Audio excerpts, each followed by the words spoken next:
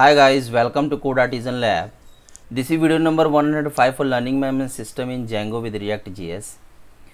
So in this video we are not going to create anything, implement anything, but this is just a thank you video for all of you guys that you supported me. So I have created these 100 plus videos for this series, and we have implemented everything almost that I have defined in the feature of this series, right? So if we go to our playlist and if we go to our learning management system here, then you can see everything I have defined in the video number, the introduction video, right?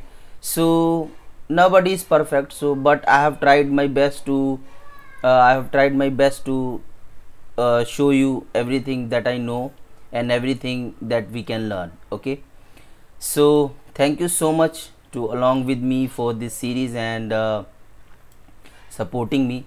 Okay, so please keep supporting me. Okay, subscribe this channel and support me via PayPal or buy me a coffee.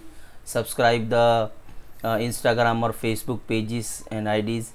So in the next we will start a multi-vendor e-commerce, right? So in the community, yesterday I have posted one image that is future first video for the multi-vendor e-commerce, right? So we will use the same technology, Django Rest Framework, ReactJs, Django and PostgreSQL, right?